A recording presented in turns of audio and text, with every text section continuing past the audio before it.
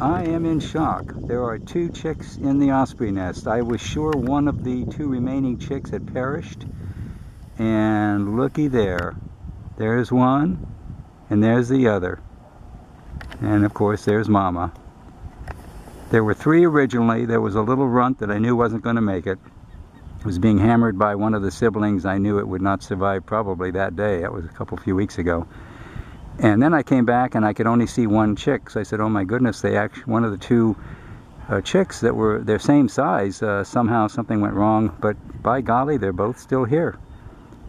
Wow, that is fantastic. Look at that. That is good news. Fantastic.